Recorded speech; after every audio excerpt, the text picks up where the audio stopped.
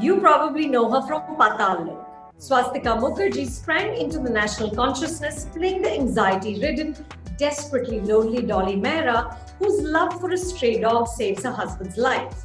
She followed that up with one of the most anticipated films of the year, Sushant Singh Rajput's last feature, Dil Bechara, in which Swastika played Mrs. Basu, mother of a cancer patient trying her best to squeeze joy from life while she can.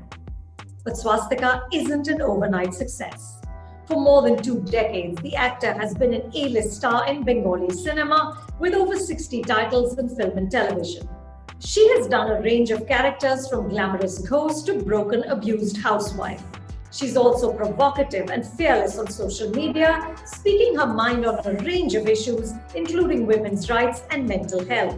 Swastika has never hidden her scars, literal and metaphorical, from the world. She's broken the mold for women in film, which is why she is a first mover.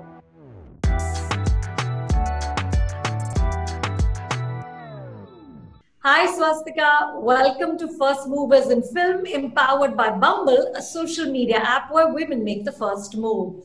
Thank you so much for having me here.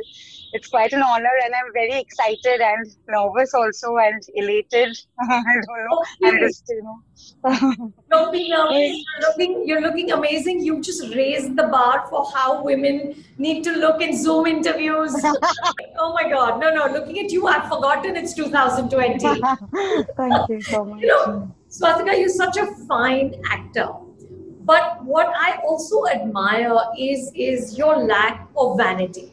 So in 2015, you played the sort of femme fatale Anguri Devi opposite Sushant Singh Rajput in Dibakar Banerjee's Detective Byomkesh Bakshi. Yes. 5 years later, in Dil Bechara, with the same actor, you are the mother-in-law figure, and obviously you didn't have a problem with it. I saw Tashe Gaur, and the camera it's a very tough film. It's a one-person show.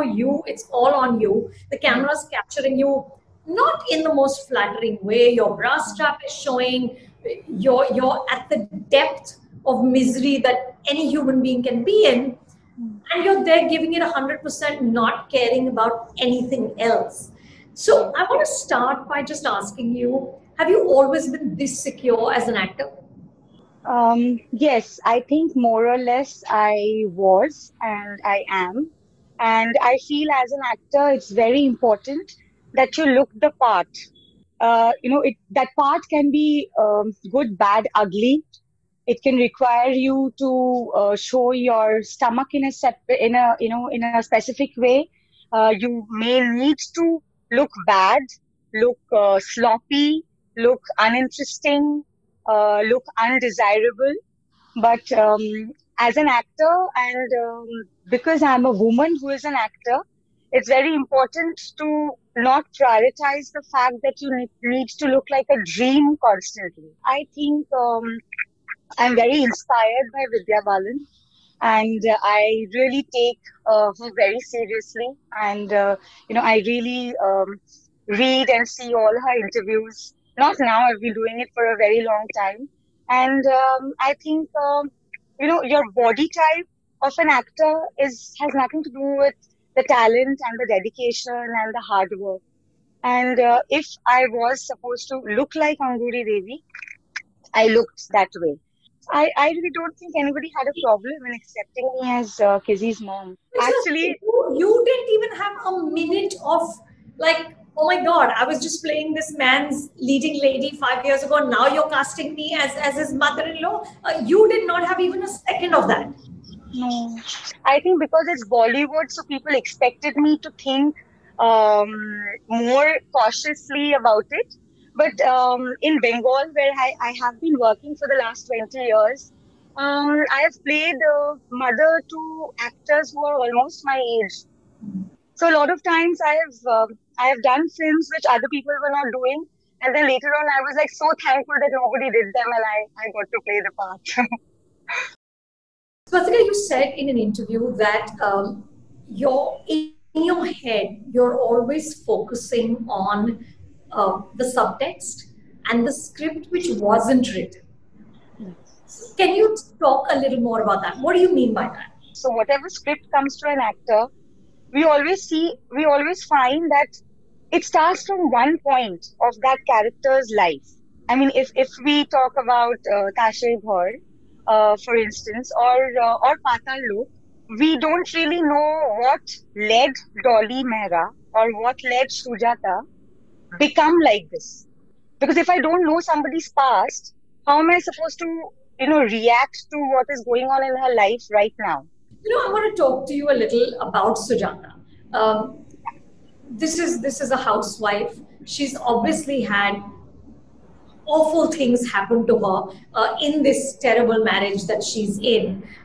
There is one scene, Swastika, where she's been raped by her husband. She's in the bathroom. She's crying, and it's just so heartbreaking. How did you find your way into that level of pain? We shot the film in July, and throughout the lockdown, which started end of March, um, like all of us, we've been aware of the various, stories of abuse and domestic violence that was all around us. So I think that entire phase has been disturbing for all of us, uh, for all of us who were going through it. And I also lost my father this year, right before the lockdown. So, that grief and pain was already there. The emotions were like quite, going haywire either way in my head. I remember we shot that scene. That was the first scene of one of the days in the schedule, and there was some date and time problem with actors that happen all the time. And I was just going on telling Shudikta Roy, my director, that I mean the first scene of the day is this when I'm getting raped by my husband, and both my parents have passed away. So I think that the grief of losing parents and then this entire lockdown, everything just helped me, which I mean, it just sounds pathetic and selfish, but I think I've got into that headspace where whatever happens around me, whether it's very, exciting or exotic or men or heartbreaks or whatever is happening, after 5-10 minutes in my head, I'm like, okay, maybe I can use it somewhere. If you're doing such scenes and playing such roles, I don't know, but for me, I always feel you give so much to a character, you also take a bit from the character back home. What do you think is a first move that you made professionally that has enabled you to be where you are? Not wanting to look pretty, but in my first film, I played a mother. I was 21, I think, 21 or 22. I played a mother, and ultimately who dies in cancer. So the entire film, I looked like I'm dying, like haggard and hair not done properly. And my contemporary actors were all in mini skirts with a lot of gloss, lashes, pearls and tongs and all that. And always, playing very energetic school, college kind of kids, romancing heroes, going to Switzerland here and there. And I was, running households and dying.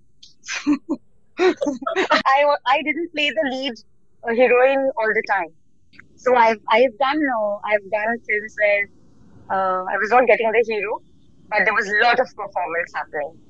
So I was very happy, and I always chose to do those roles, which will make commercial film, watchers and audience maro city and throw coins and all that. So I used to get excited when I went for night shows with my mom or with my friends that people are throwing coins and cold drinks, open bottle covers and everything on my scenes. I mean, all that is kept for heroes. People don't do all that for heroines, and it was happening with me. So I was like, okay, I've taken the right decision, and I'm on the right track. So I'll just stick to doing roles which has a lot of performance. I'm also amazed, Swastika, at how open you have been about your struggle with mental health, your challenges with mental health. Last year, I think, on World Suicide Prevention Day, you posted on your social media, self-harm scars on your arm, and you were very, very upfront about it. Did you, even for a minute, consider how this might impact on your career? Because this is still something that Indians have such a hard time talking about. I feel it's very important to speak, and I feel it's very important that you have to take the risk sometime. I mean, at some point of time, you have to do it because the insecurity you were talking about, you were asking me. For actors, it's always not about work that you'll be losing this film or some other younger heroine is going to come and take your space, or you need to flaunt your stature by cars and houses and maintain this or that. I think we are also insecure about the image that we have and we don't want to lose it. And what if people think you've really gone crazy in your head and don't give you work, or audience doesn't go back to the hall to watch you?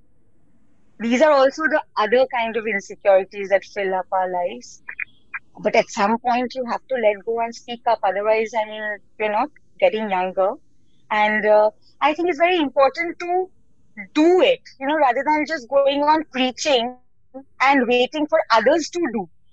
Because we our protests, our opinions, our wanting to change things around us is kind of just up to Twitter and Facebook. I mean, I don't really see people actually jumping from the cliff or taking that call or risking anything in their lives to do it. It's always about ye karna chahiye, ye hona chahiye, you know. So I just thought in my head that if I can't share my story, how am I, what am I telling women or men or human beings to share their stories, come out in the open? We are just a phone call away. This is the number of the helpline. If you're in deep shit and you just think you're losing it, call on this helpline. I mean, why the hell should they call? Because I am not calling anybody. I am not sharing my story with anyone. So if I am going out there and telling people, I am there, you come to me, you talk to me, and I myself am not coming out in the open and hiding, and not sharing my story. And also I feel if I can be the voice of 10 other people, and if they see, find the strength and the courage that me being a public figure, always under the scanner of the media, always getting trolled, can have the strength to come out in the open, then people who are in a less troubled situation than me, as far as the social pressure is concerned, will also find the courage to come out. Swastika, you got married at 18 and 2 years later you separated from your husband. Your personal life is often splashed across, the media. They portray you as a femme fatale off screen as well. How do you process this? Uh, See, one thing I would really like to advise actors, especially, never to be honest about your personal life. I think nobody cares about that honesty. Nobody wants to know the love life or the heartbreaks of an actor.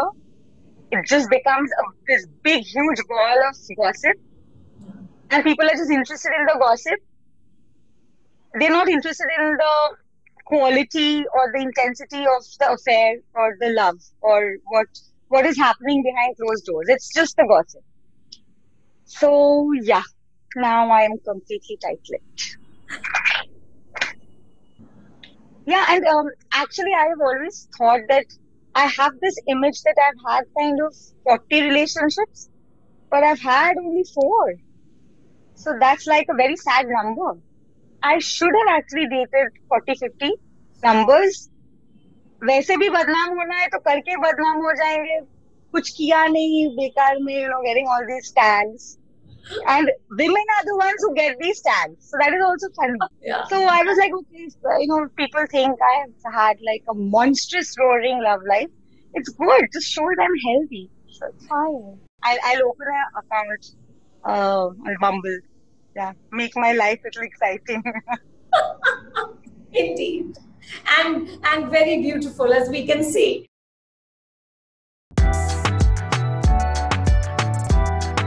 What are the first moves that you would advise women to make in their lives to make a difference?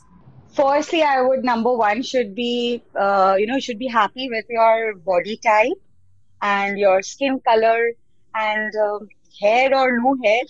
I mean, yeah, this is number one. Number two, I think we women and men, of course, because this is a pressure on both genders. We are kind of since childhood. I think we get into this habit of thinking marriage and having kids is a solution to all problems. Even if your marriage is having a difficulty, we hear social pressure and family pressure. बच्चा हो जाने तो सब ठीक हो जाएगा.